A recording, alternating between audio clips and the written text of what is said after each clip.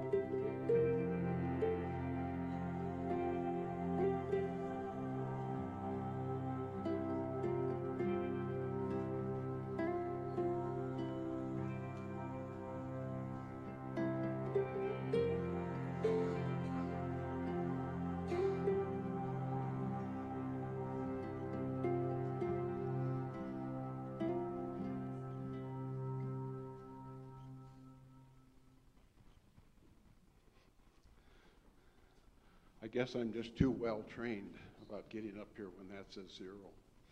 Let's stand, please, as we sing this song now.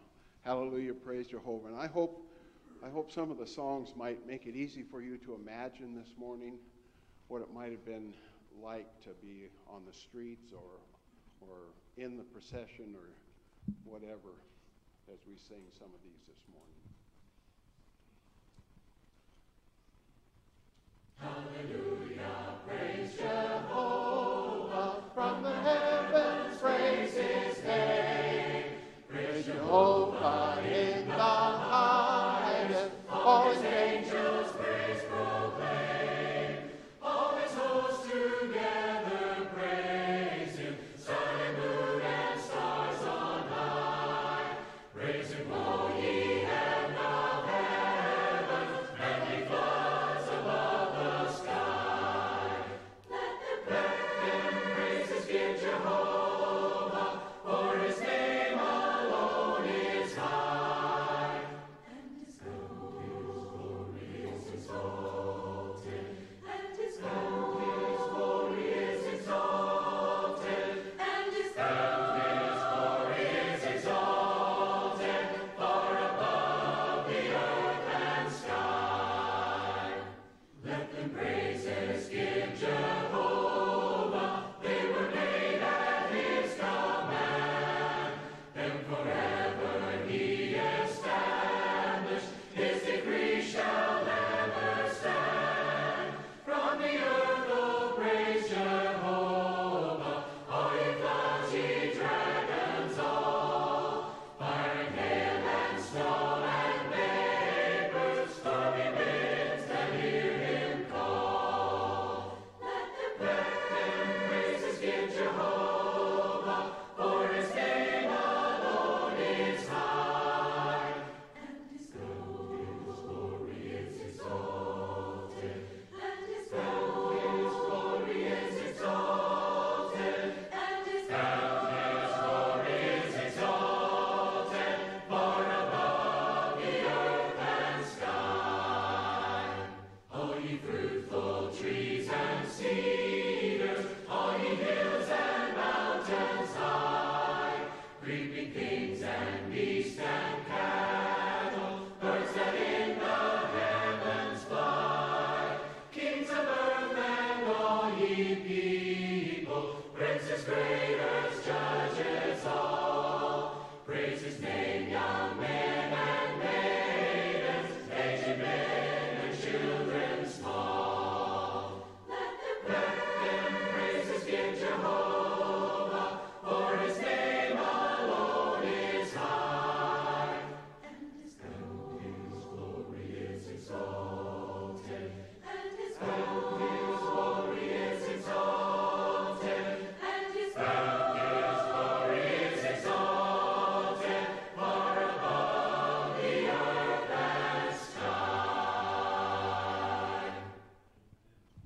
This version of Holy, Holy, Holy will start off with sopranos and then add altos, then tenors, then basses. Holy, holy, holy, Lord God Almighty, early in the morning our song shall rise to thee. Holy, holy, holy, merciful and mighty, God in three persons, blessed Trinity. Add in the altos. Holy, holy, holy, all the saints adore thee, casting down their golden crowns around the crystal sea. Cherubim and seraphim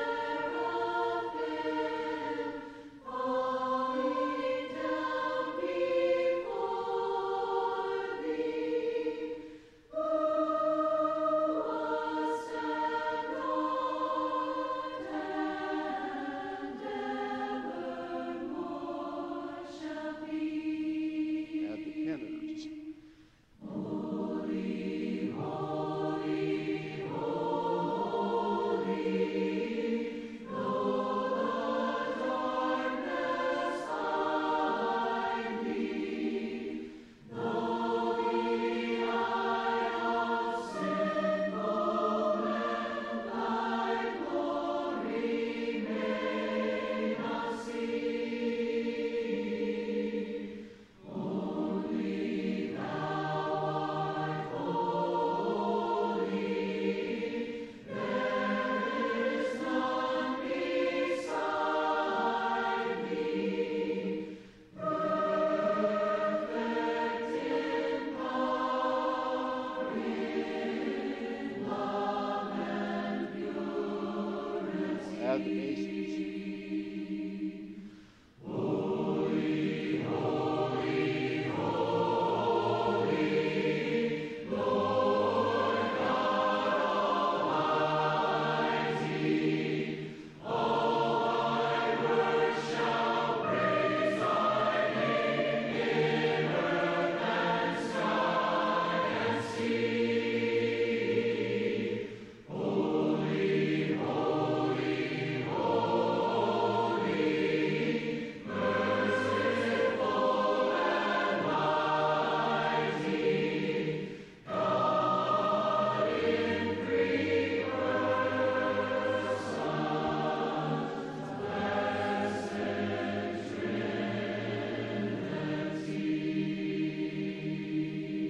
Trinity. Amen.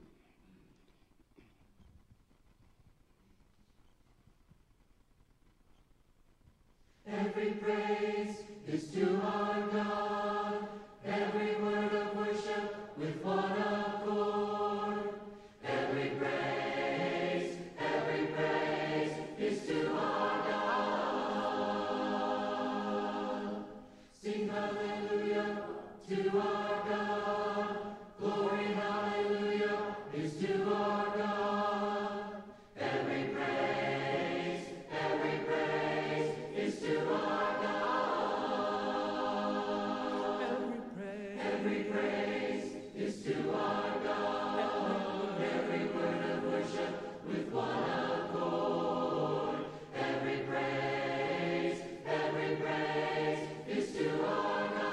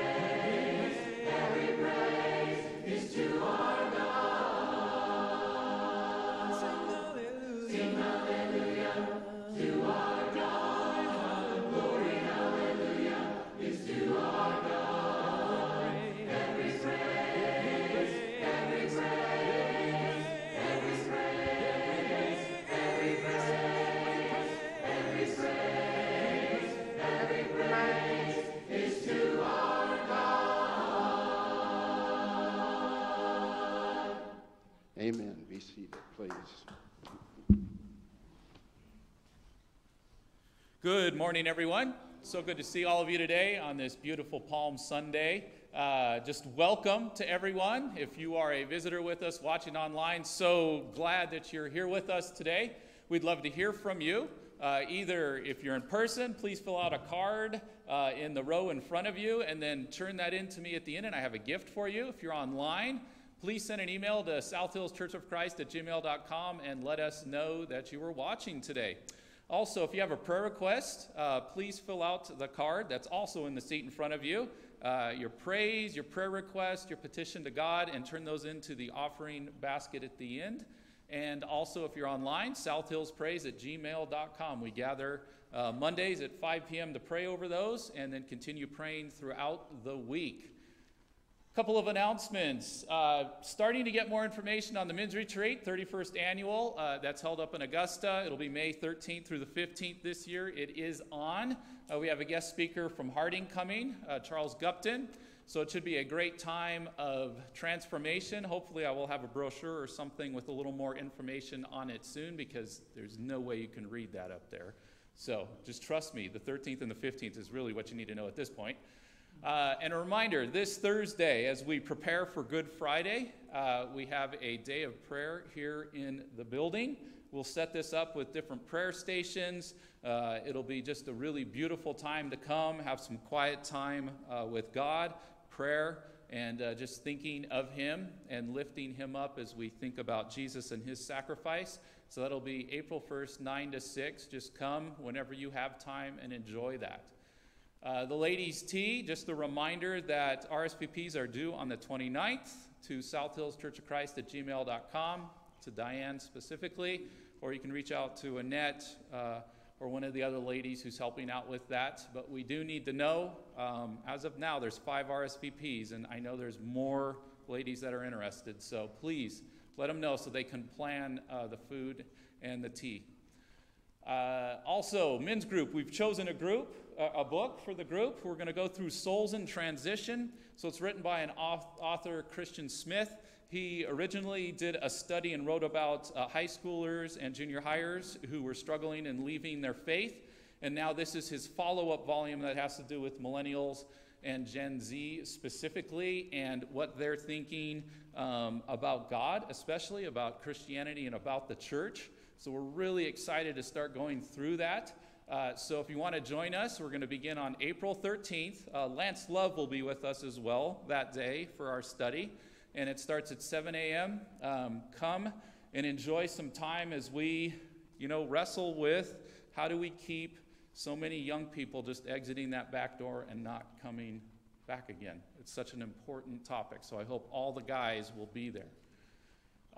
Lastly, just a reminder that Good Friday service, hopefully you saw the back of the paper today. We got almost a whole page to ourselves advertising our Easter and Good Friday services. So really looking forward to that. Good Friday is this Friday at 7 p.m. here. It'll be a short, kid-friendly, probably about an hour, just a lot of time of worship and thinking about the crucifixion and all that Jesus went through. Then Easter Sunday, we'll have a fellowship set up downstairs with continental breakfast and coffee.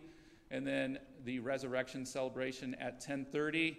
Please invite a friend. We are going to set up the auditorium where there'll be plenty of room and still social distance, and we'll also have an overflow downstairs if God sends us 200 people. So that would be wonderful. All right, at this time, Terry's going to come up and lead us in a pastoral prayer.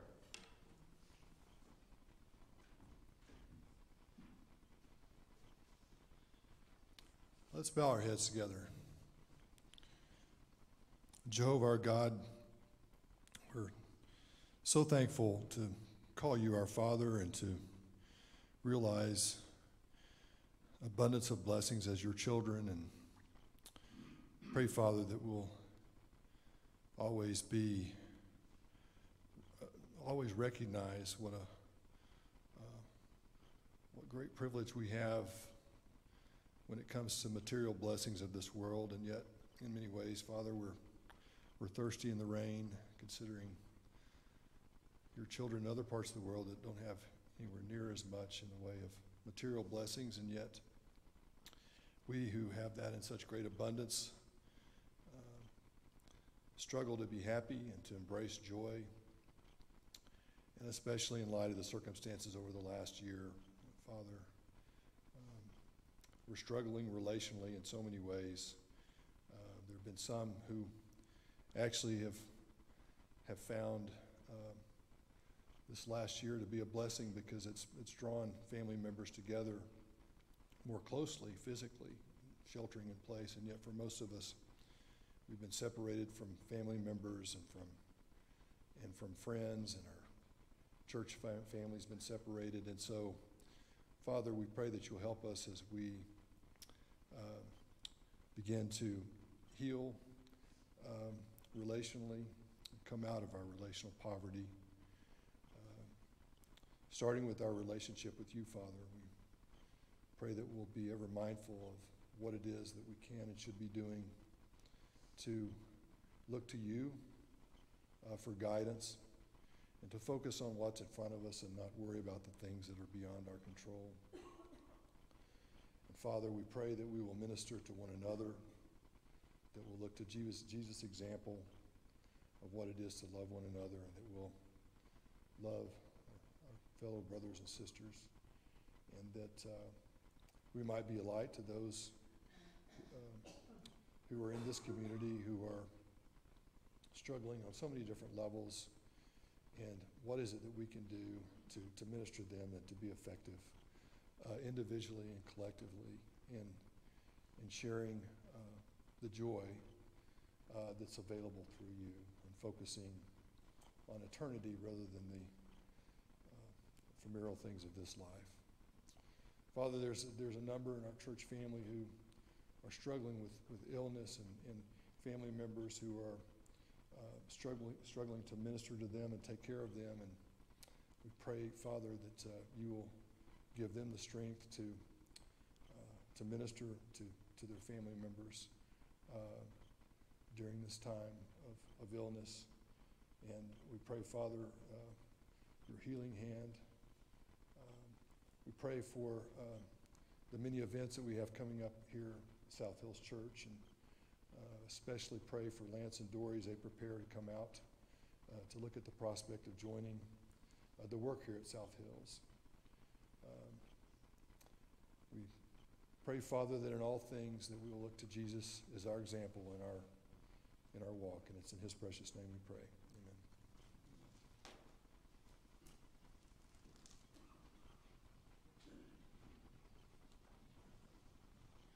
Imagine that there will be a time for us to stand in the presence of Jesus and say, "Blessed are you, O Son of God." Father in heaven, how we love you. Go ahead. Father in heaven, how we love you. We lift your name in all the earth. May your kingdom be established in our praises, as your people declare your mighty works.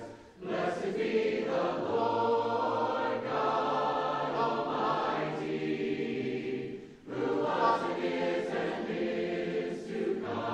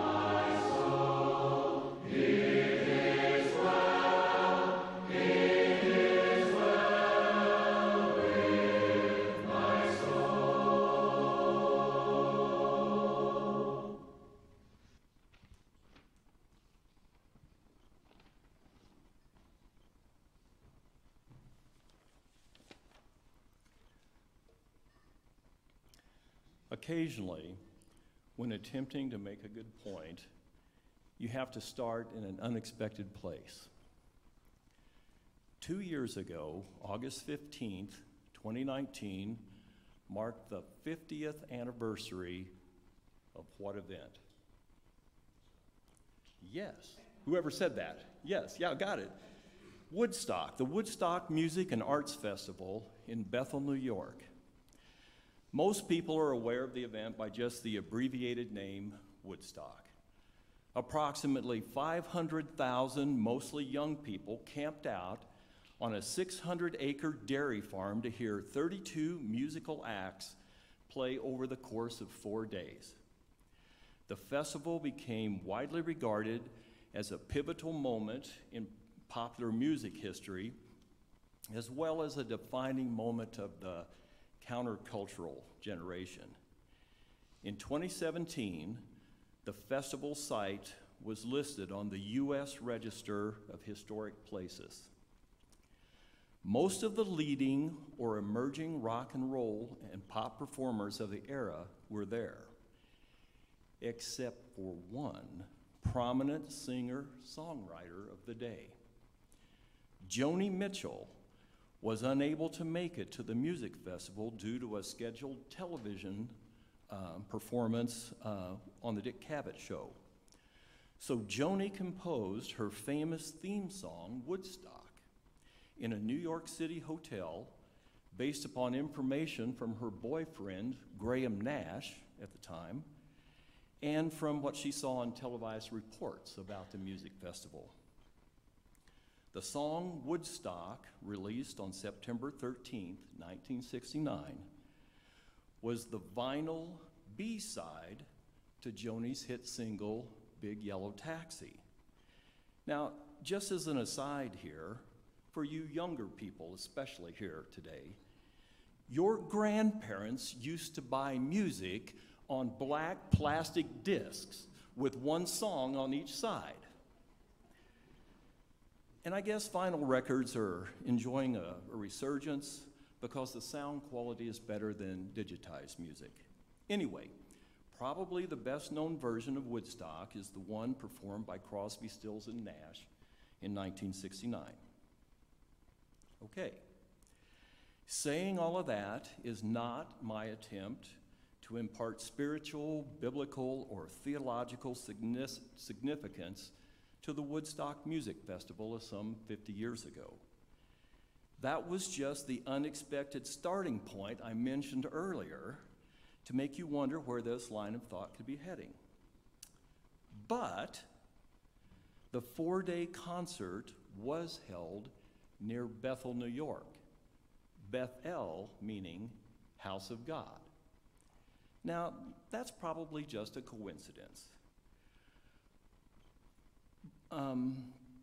But Joni's Woodstock tribute song does contain several deliberate sacred references.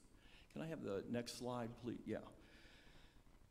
The song narrates a saga about a child of God on a spiritual journey along with other young people hoping to use the power of music to peacefully reunite humanity into the sort of tranquility that existed in the Garden of Eden.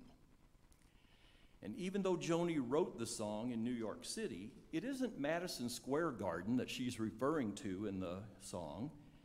It's Eden itself that's envisioned. And here's something important that I think we can use this song to remind us of. Next slide.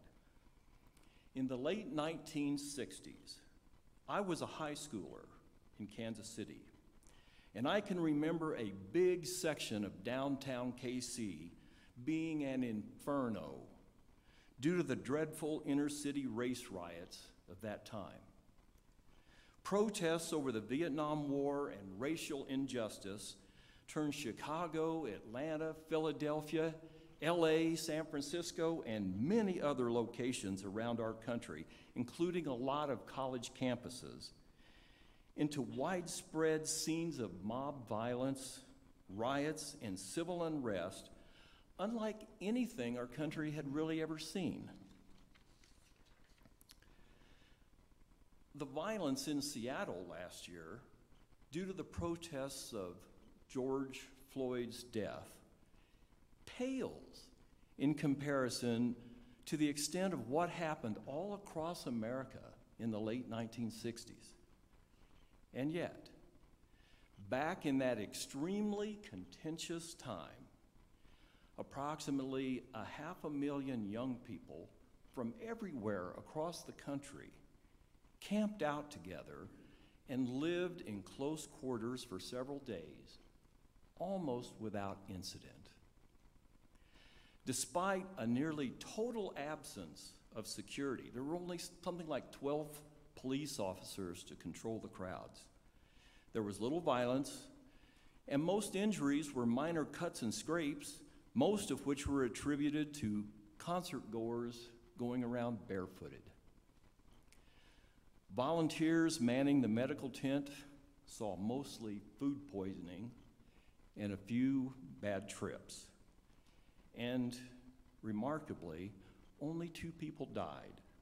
One from a drug overdose that was probably the misuse of insulin rather than LSD, and a teenager who unfortunately fell asleep in front of a tractor wheel and then ended up crushed to death.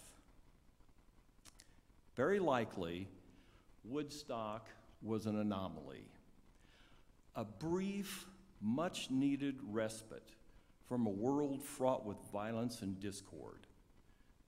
Maybe not all that different from the times we live in today. Still, knowing that a multitude of young people managed to coexist peacefully for several days under sometimes deplorable conditions because of rain and mud, maybe that can give us a little hope that we can also weather today's stormy times. I actually think that if Jesus had been around at the time, he might have attended Woodstock. It was just the sort of thing he was always accused of. You know, enjoying eating and drinking and the companionship of all the wrong people. And perhaps the musical sounds of Woodstock even occasionally emanate from the heavenly throne room. You know, after continuous church hymns become a little wearisome. And last slide. The primary lesson from my Woodstock illustration is that it shows the power of a decent common cause. Young people from everywhere temporarily united together in peace to listen to music. Similarly, Jesus has asked all of his followers to collectively unite in remembering him until he returns. For a few moments, we are to put aside all of the ordinary pressures and differences that normally divide us and participate together in a very simple, symbolic meal designed to remind us of our Savior until the time that we are reunited with him again. Status, age, birthplace, sex, race, political outlooks, and all other seemingly important matters are inconsequential to Christians all across the world, remembering the only thing that does matter. God's Son who willingly obeyed his Father's wishes and sacrificed himself, thus destroying the power of death itself. You know, peace doesn't come from flowers, long hair, funky music, and bell-bottom pants. Even if there was a time when it was kind of fun to believe that. The Apostle Peter was correct when he said, "Peace is for all of you who are in Christ." Jesus is the world's true source of peace. Let's pray together. Our Heavenly Father, we thank you in this moment of remembering your Son, particularly. We ask that you would bless this bread that we partake of in remembering his body that was sacrificed on the cross. And may we take it in a pleasing manner. Amen.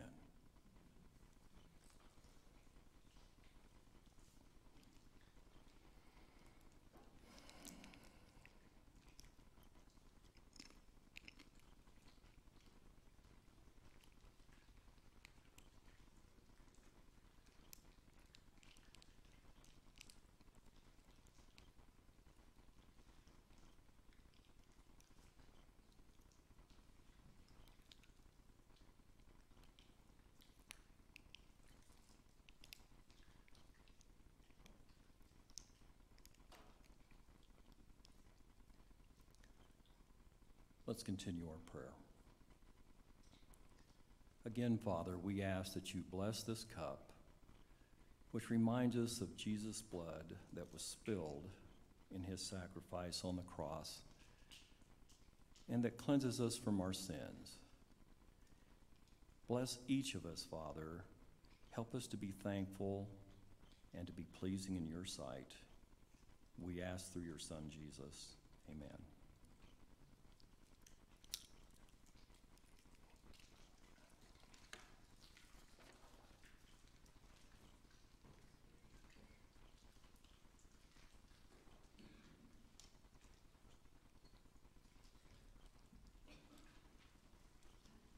Hi there.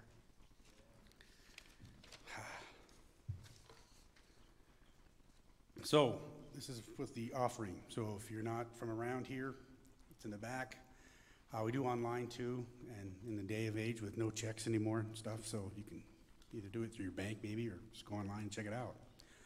So, the offering, which reminds me of the stimulus, which is, the big talk, which is kind of nice, getting extra money that I didn't do anything for, right? Which reminded me of another thing. We had a thread, and if you know what Teams is, Microsoft Teams, it's what we use at work now to talk with, and somebody poses a question of the day, and they said, if you won the lottery, what would you do? Which then reminded me of a conversation I was listening to on the radio of a gal who was talking about that same thing, that when you get a sudden, a large amount of wealth, and you have only been used to paycheck to paycheck, what are you going to do with that? Playing the lottery is great, but you got to actually pay to play, and then usually donate your funds to somebody else to win, so it's kind of a losing deal there. So, as I said, as appealing as that sounds, when you think you have all you've ever wanted, the money that you've dreamed of, and all the things you're going to do with it, it's so easy to take your eyes off the Lord and think that you're the God now and forget where your provision comes from, who gave you that money in the first place. And when you're not relying on God's provision, that separates you, which then reminded me of another story, and I don't know how many historian buffs are in here, but back in the 1800s when the Copper Kings were kind of, going at it, there was an election going on, and Clark and Daly, Clark was trying to get in and sending all his money to everybody to vote for him, and Daly spending all his money telling everybody not to vote for him, right? And so that went on, and Clark ends up winning the election, and Daly, kind of behind the scenes type deal, his kind of a triumph thing for him was he ended up selling his share to Rockefeller for something like $39 million. You can imagine how much that was back then, right? Well, then a year later, he ends up getting sick and dies, right? So all that money couldn't do anything for him, which then reminds me of Jesus, who died and walked out of the grave on his own as an offering for us.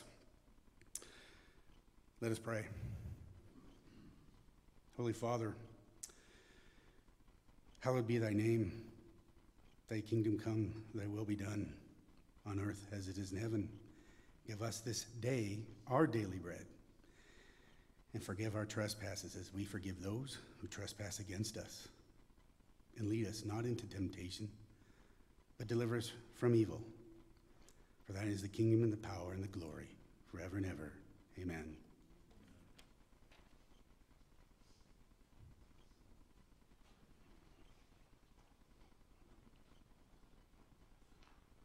Since Mark revealed his age this morning, I feel like I need to. a real quick comment that a member of my high school class was our representative to Woodstock that year. And he even got his picture taken in one of the rainy pictures. Anyway, let's stand together as we sing this song. Shout hallelujah. Shout hallelujah, shout hallelujah, shout hallelujah unto the Lord. Shout hallelujah, shout hallelujah, shout hallelujah unto the Lord. Sing out loud to God, let the people shout before his throne. Hallelujah, sing out loud to God, make a joyful noise unto the Lord. Shout hallelujah, shout hallelujah, shout hallelujah unto the Lord. Shout hallelujah, shout hallelujah, shout hallelujah unto the Lord. From the ends of the earth, from the ends of the earth, from the depths of the sea, from the depths of the sea, let all creation praise his name. From the ends of the earth, from the ends of the earth, from the depths of the sea, from the depths of the sea, let all creation praise his name. Shout hallelujah, shout hallelujah, shout hallelujah unto the Lord. Shout hallelujah, shout hallelujah, shout hallelujah unto the Lord. From the ends of the earth, from the ends of the earth, from the depths of the sea, from the depths of the sea, let all creation praise his name. From the ends of the earth, from the ends of the earth, from the depths of the sea, from the depths of the sea, let all creation praise his name. Shout hallelujah, shout hallelujah, shout hallelujah unto the Lord. Shout hallelujah, shout hallelujah, shout hallelujah unto the Lord. Shout hallelujah, shout hallelujah, shout hallelujah, shout hallelujah unto the Lord. Be seated, please. That is the perfect song for Palm Sunday. Thanks, Tom. Welcome again, everybody. My name is Scott Falkowski. I'm the preaching minister here at South Hills Church of Christ, and it's so good to see everyone today on this special day that I know I've been anticipating for months, and it's quite the week within Christendom to study about, the last week of Jesus' life.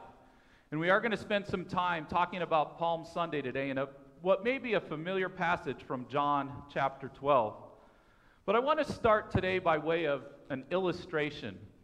So Glenda, I hope you're watching, my fellow movie buff. I don't know if you've seen this movie called News of the World that came out about 4 months ago, but just came to DVD this past Tuesday, starring Tom Hanks. And Tom Hanks is a former Civil War veteran, Captain Jefferson Kyle Kidd, and he travels through post-Civil War Texas reading the newspaper. That's what he does. He goes from mining town to cattle town to oil town, and he pulls out newspapers that are local news, world news, and he just picks a story and he reads it. And the movie really draws us into that setting, something that I personally can't comprehend, especially in this day and age of Google and Yahoo News and all that, where you can get our news at our fingertips. And so you watch the people who are thirsting to hear about a world outside of their smaller world. You got to remember, these are people, and thanks, Cody, because we talked about this. These are people who used to look forward to the Sears and Roebuck catalog as the exciting point to their day and their week because of the news and the information and the goods that were in there. And that's where you're transported to. I am so sorry. I don't know what's going on today. We'll try that. I'm going to stop breathing right now. Yes. I don't know. It's way down low, Tom. I can't get... The people can't hear me if I go lower. Oh, well. All right, so this is the time, when the biggest news came in the mail like this. But they didn't have local newspapers. They didn't know what was going on in the city, the big city, Dallas, Fort Worth, or some other town like that. And so he would bring the paper to them and read these stories. And so what does that have to do with today, a Tom Hanks movie? Well, my focus is going to be on news of the kingdom. And that good news that came to Jerusalem in the person of Jesus on Palm Sunday, or as we call it, the triumphal entry. News that of the kingdom of Jesus Christ, who will bring the news of the kingdom to earth. And so just want to start off with this, and you set the table for me, Mark, and you didn't even know it. I remember where I was in August of 1969. I was in my terrible twos, so I wasn't paying attention to anything that was going on, especially at Woodstock or something about going to the moon. Although Annette was 3, and she still says, oh yeah, I remember watching that on TV, and I can't even comprehend that. You do, yeah. I'm not making it up. So, just some major headlines, of more recent. A lot of people know exactly where they were and what they were doing and how it impacted them with the assassination of JFK. Or, they that will live in infamy, right? Pearl Harbor being bombed. It's really interesting as I was looking at some of the Pearl Harbor newspapers, and I don't know if you can read that, but it says 6 known dead. We know it was a lot worse than that. And that was something that impacted us for quite a long time. Or, more recently, how this changed our country, impacted our lives when the World Trade Center was attacked. Or the Twin Towers were attacked. But, how about a good one? Anybody remember this one, when the miners were saved? That became a movie, those miners in Chile who were down in a mine trapped for 68 straight days. That was a pretty powerful news. But news, good news and bad news, really can impact our lives. But the greatest news story of all time occurred 2,000 years ago when people shouted, "The King is here." It is still the greatest news story even today. Amen. Let's pray. Heavenly Father, thank you for all that you do for us. We thank you for your Son, Jesus Christ, the bearer of good news. A good news that, as was already said, death has been conquered.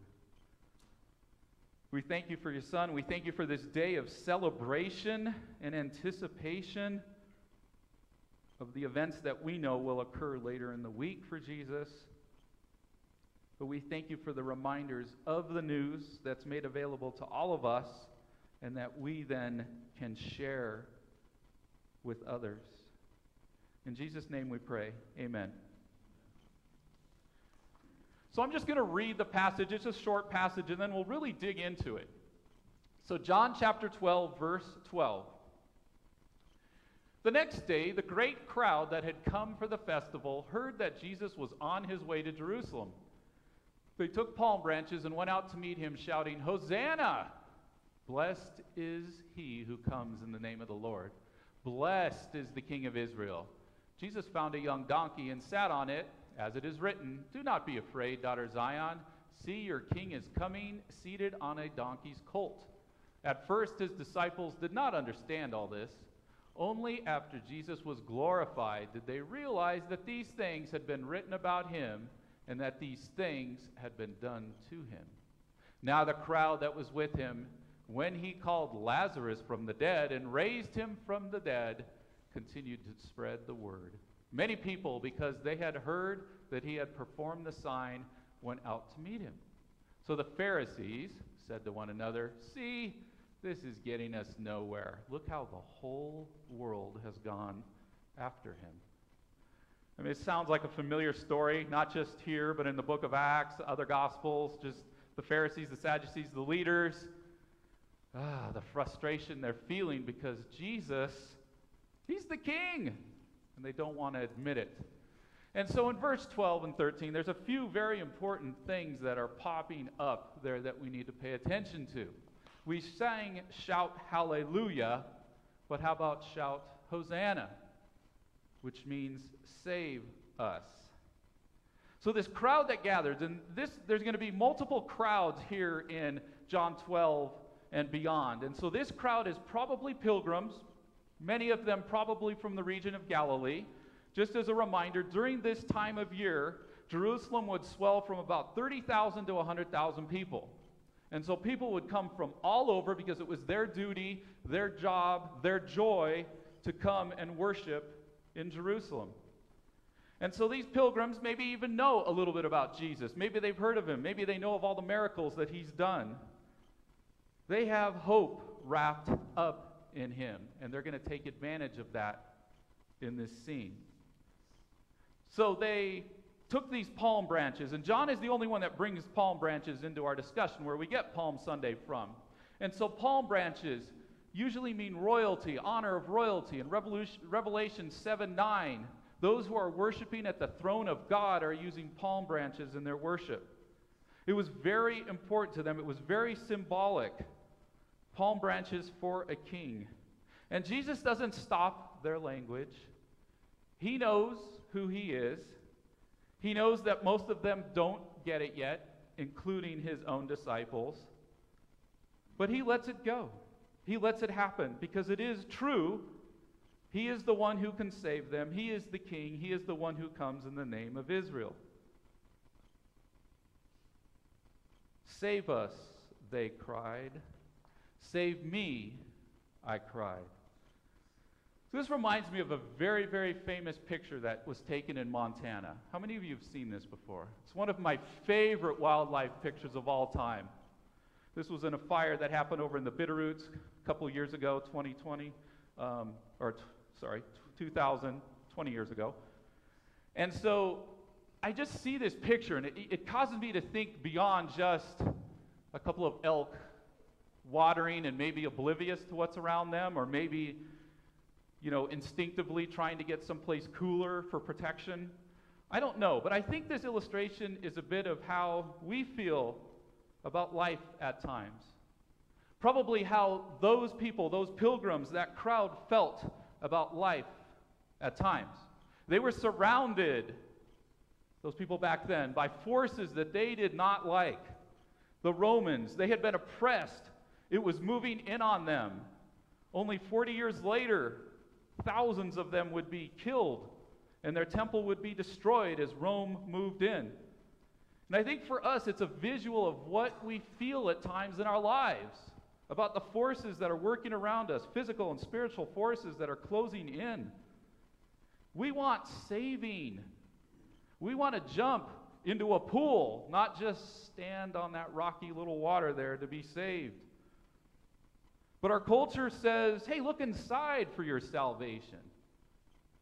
Embrace your personal truth. We medicate with drugs, alcohol, television, and other things. We go on the internet and social media and we rant and we troll. But people are tired. People are worn down. We feel those forces around us, especially the last year. We know within our hearts we can't save ourselves. The truth, and the only absolute truth that we have, is that we are all sinners, separated from God, but we have hope in the resurrection. Hosanna, save us. Hosanna, save me. And so a little further look into this, some of the language that pops out, like who comes in the name of Israel. He is the King of Israel. That is powerful for these people as they're shouting that. And I believe they truly mean this. So the Savior enters Jerusalem, the city of God, not touting his own name and his own fame. He just comes in humbly riding on a donkey. But he comes in the name of the Lord, the most powerful name there is. And as we've looked through Genesis and the book of Acts, we've seen misuse of names. I don't know if you remember some of those stories. But in Genesis, in the Tower of Babel, there's a group of individuals who are trying to build this tower to reach up to heaven so that people will know their name. Selfishly, egotistically, pridefully. But none of us even know any of their names now. Or Acts chapter 12, where we see a group of Jewish exorcists come up to a man who's possessed, and they say, hey, in the name of Jesus, in the name of Paul, come out of him.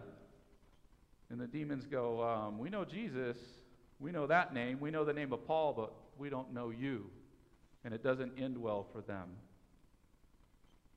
May I not be a person who misuses the name of God. So Jesus truly comes in the name of the Father, and he is acknowledged as the King of Israel, the righteous king prophesied hundreds of years ago. This has been a long time coming, this particular moment. He is in the line of David, the great king, but a better king than David. A better king than any human king could be. And he comes in the name of the Lord, bearing good news.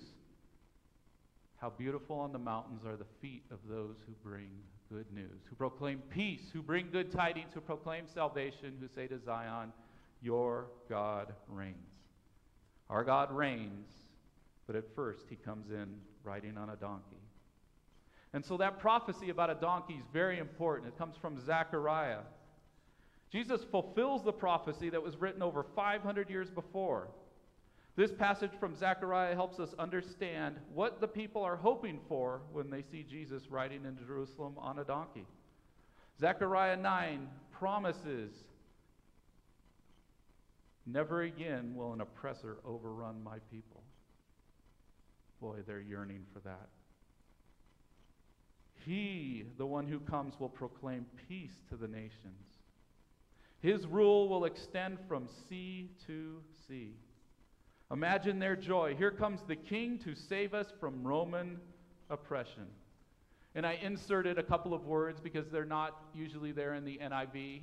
And if you take direct quote from Zechariah, he is the righteous and the victorious king, although he comes in lowly, seated on a donkey.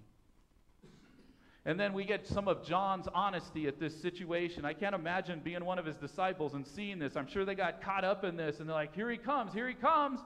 He's overthrowing Rome. Woohoo, we're going to take over. The people will rise up again. This is going to be wonderful. Here comes the army. But I marvel at John's honesty here. At first, his disciples did not understand all this. Only after Jesus was glorified did they realize that these things had been written about him and that these things had been done to him. I love that honesty. He could have easily written without including that, right? Here are the events that occurred. We knew it all the time. But it serves as a reminder to us, to me, are my eyes open to seeing who Jesus truly is. It is the Holy Spirit that reveals these things. This passage brings me comfort that, yes, sometimes I doubt or don't get it or miss it, even though God may put it right there in front of my face. Even John truly didn't understand it, and he is the disciple whom Jesus loved. Do we truly understand the victory that Jesus accomplished at the cross and the resurrection? Brothers and sisters, there is power and hope in that resurrection. And continuing on, I want to jump back a little bit to a passage I didn't read yet, but just some kind of context for what happens at the end of this passage. So going back to verse 9 of John chapter 12, meanwhile, a large crowd of Jews found out that Jesus was there. This is a different crowd, a different set of people. These are probably people who are from Jerusalem who are going out to Bethany. So another crowd is attracted to Jesus. Found out that Jesus was there and came. Not only because of him, but also to see Lazarus, whom he had raised from the dead. So the chief priests made plans to kill Lazarus as well, for on account of him, many of the Jews were going over to Jesus and believing in him. This is truly one of my favorite and obviously one of the most powerful stories in the gospel. If you're not familiar with Lazarus, Lazarus was a really good friend of Jesus. He lived in Bethany. He had sisters, Mary and Martha, and they supported Jesus' ministry. They were part of his disciples. They weren't of the 12, but they definitely were part of the group that would call Jesus their friend. And it says that Jesus truly loved Lazarus. Lazarus became ill. Mary and Martha sent for Jesus. Jesus tarried a little bit. He had other things to take care of. And then he headed over, and he found out that Lazarus had been dead for 4 whole days. It's also got one of my favorite lines in all of Scripture, because Jesus says, all right, roll away the stone. And the people say, you can't do that. He's been dead for 4 years. He stinketh. And so they do, and all of a sudden Jesus says, Lazarus, come out, come forth. And Lazarus walks out, and everybody's amazed.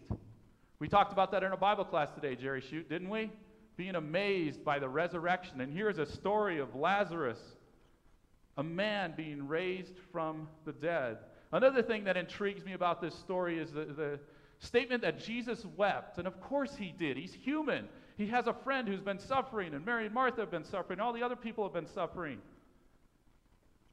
But I believe Jesus also weeps because he knows that now Lazarus will have to die another physical death. And Lazarus is going to be persecuted like this. There's a lot going on in that story. And so Lazarus, obviously the walking miracle that everybody can see, he was well respected. Everybody knew about him. Even the Sanhedrin knew of him. And he's walking around, and once again, the Pharisees, this isn't getting us anywhere. We need to kill him and Jesus to stop this momentum. And so that's the story of Lazarus. And so as we look at 17, now the crowd that was with him when he called Lazarus from the tomb and raised him from the dead continued to spread the word. Many people, because they had heard that he had performed this sign, went out to meet him. So the Pharisees said to one another, see, this is getting us nowhere. Look how the whole world has gone after him. The Jewish leaders complain that the whole world has gone after him. That's Jesus' mission, actually, that the whole world would go after him. Not just him, but pointing to God. The church in the kingdom of believers is a lot larger than we understand and can comprehend. It definitely was larger than the Jewish leaders wanted to believe. Here the leaders see their power, their influence waning. It is sad, and my heart wrenches to watch the self-destruction of these individuals when salvation is literally right in their face. But if you've ever struggled with a sin like I have, the type of sin where you just feel like you can't defeat it, and there seems like there's no hope, even though the answer is right in front of you, and sometimes you just miss it, and you go back to relying on yourself. When I hear these stories of these religious leaders, my heart should cry for them. My heart should yearn for their salvation, and I should not judge them.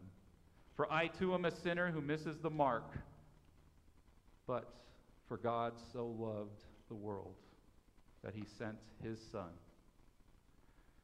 But the phrase that really pops out to me in this passage, and it's a simple one, and it's slightly out of context, but I believe the truth is still there. Now the crowd that was with him when he called Lazarus from the tomb and raised him from the dead continued to spread the word, and many people, because they had heard that he had performed the sign, went out to meet him. Because they had heard. If no one says anything, if no one goes out and talks about Jesus, if no one shares about their testimony, if we aren't involved in the community around us, how will they hear? We're going to leave it up to the TV, the radio? Because they have heard. That is the good news. And because they heard, they were open. They were desirous of hearing more.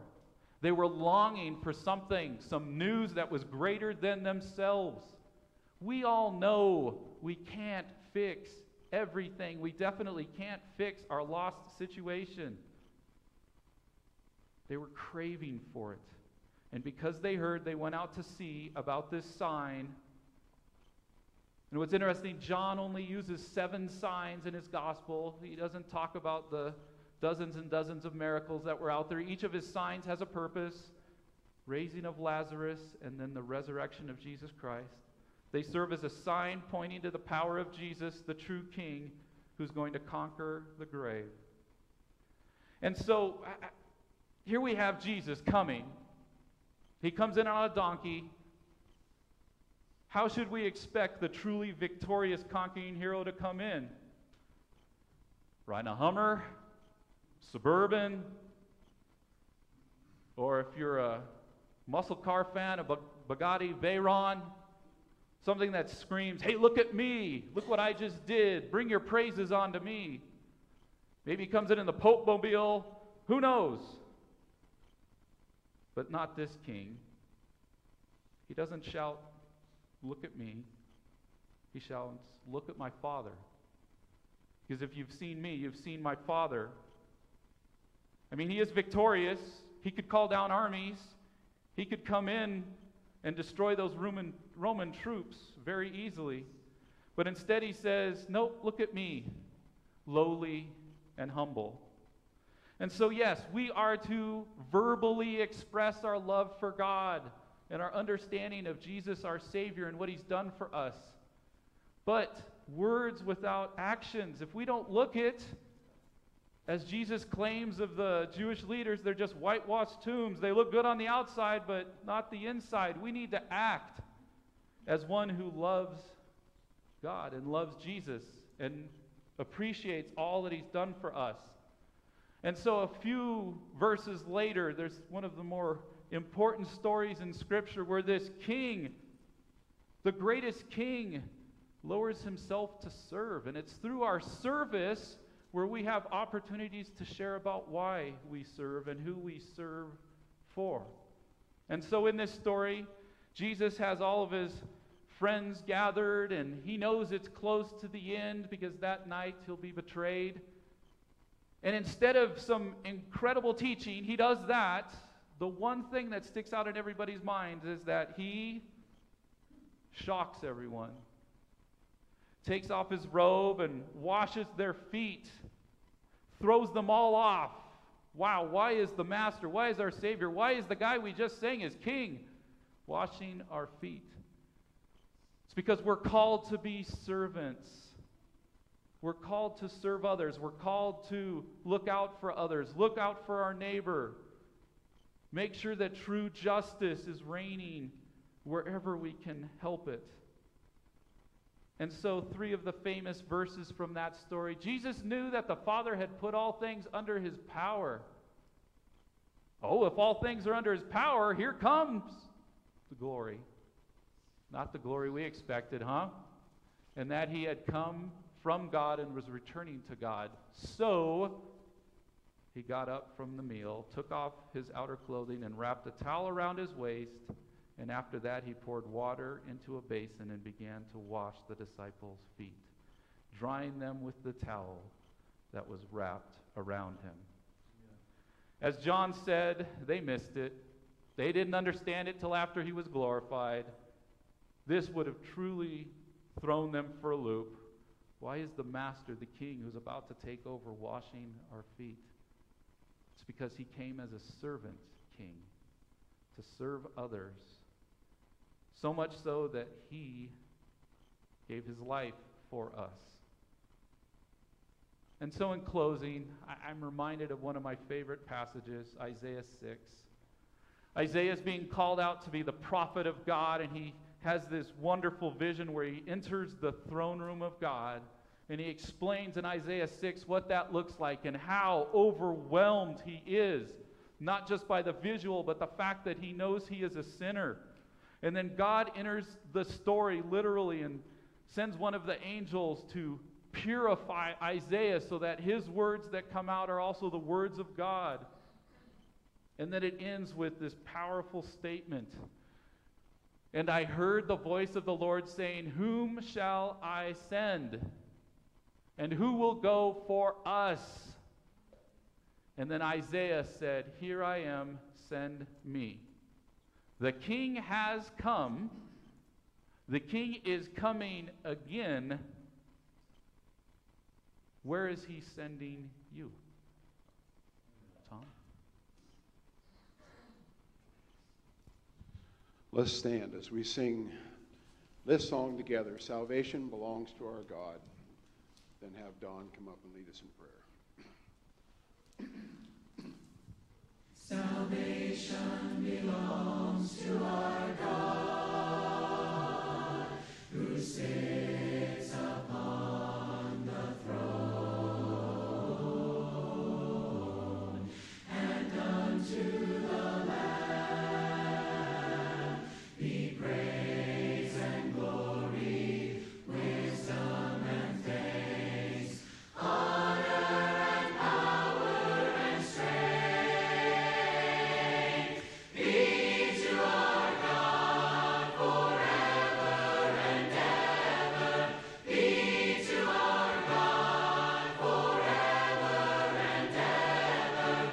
Be to our God forever and ever.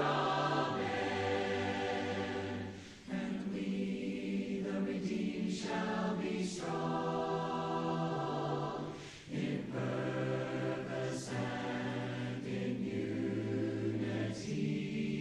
unity, declaring aloud praise and glory, wisdom and thanks, honor and power and strength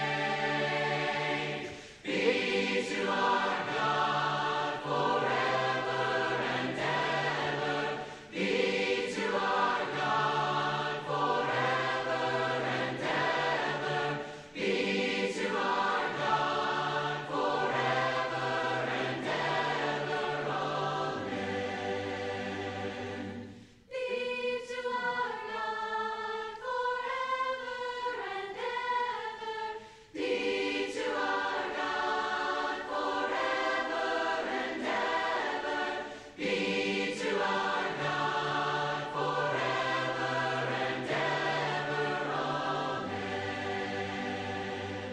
Be to our God forever and ever. Be to our God forever and ever. Be to our God forever and ever. Amen.